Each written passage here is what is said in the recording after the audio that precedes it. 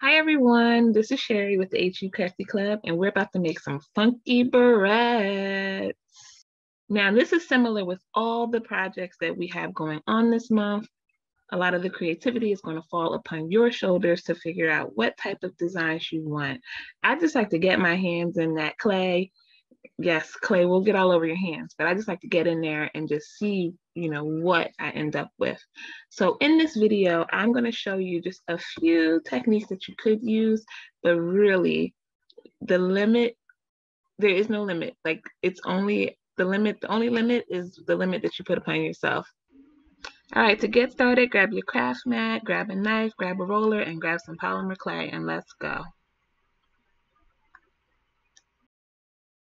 You can try marbling your clay by putting several colors together and then pulling and twisting and rolling it out until you get the desired marbled effect.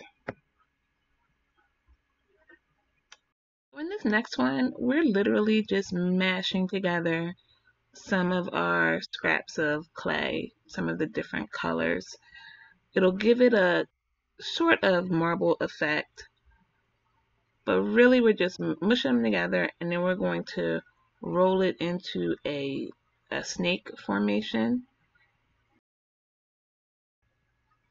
So next we're going to use our mat, and we're going to try to cut some pieces that are very similar in size to each other. Once we get those pieces cut, then we're going to kind of roll them into a ball and mash it down so that we get some small circles.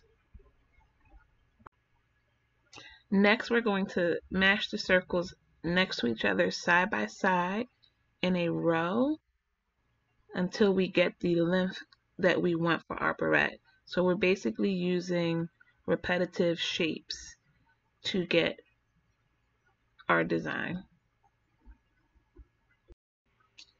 So here you can see it's kind of stuck to the mat, so we're just going to use our clay knife to run it underneath so that we can get it. And now that we have it in our hands, we're going to use our clay knife, or this would be a great use for the toothpicks that are included in the kit.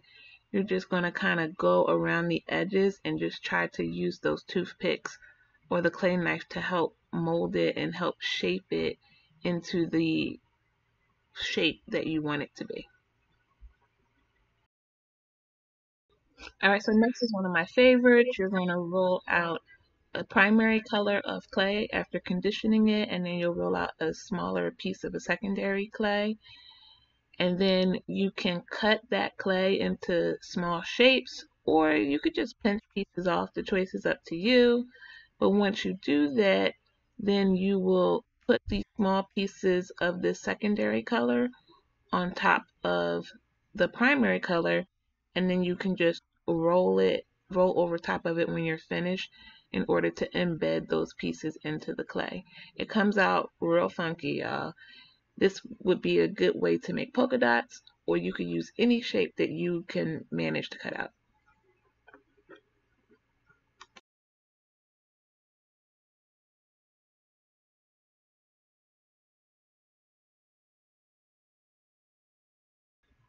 Here's another fun one.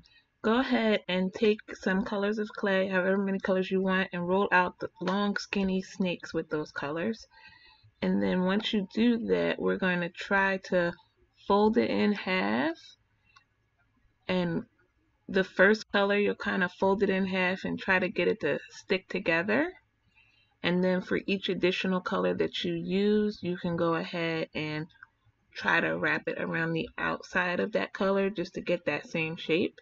So you could do one color, two colors, three colors, however many colors you do, you're going to end up with I'll say something that looks like a rainbow. Not a traditional rainbow, but more of like a boho type of rainbow.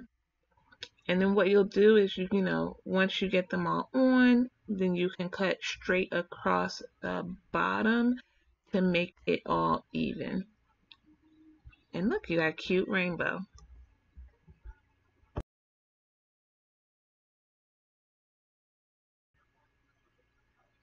Oh, and if you're wondering what this piece is that's been sitting in the camera view all along, This is actually left over from a different project that I did. It was just like the scraps.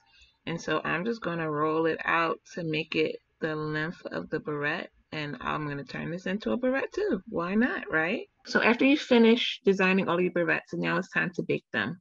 One recommendation that I have, which is completely optional, is that you can actually lay the metal barrette onto your cookie sheet, your foil lined cookie sheet, and then you can lay the polymer clay over top of that so that it'll pick up the slight bend that's in the barrette. Ah, but after you finish baking and they have completely cooled down, then all you have to do is pop it off in case it did like start to stick to the metal, and then add some E6000 glue, put it back on top of the barrette, let that dry for 24 hours before you put it into your hair, okay, before you start to use it. But after that 24 hours, you will have the cutest and the funkiest barrettes around. And you can say, I made that. I made that. All right, happy crafting.